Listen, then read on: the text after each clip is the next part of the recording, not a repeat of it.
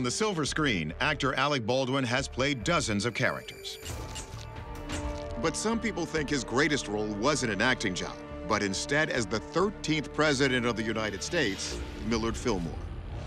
Look closely. Those eyes, the nose, the mouth. What if these aren't merely striking resemblances, but actual evidence of past lives? For Barbara Carlin, the idea of reincarnation isn't a theory. I was about 2.5 years old, and my mother was calling my name. And then I said, yes, but my name is not Barbara. My name is Anne Frank. To her family, that seemed implausible, until they visited Anne Frank's home in Amsterdam.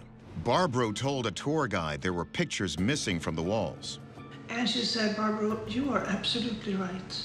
They had taken down those pictures to put them in frames, but they were there, and Anne Frank did put up those pictures.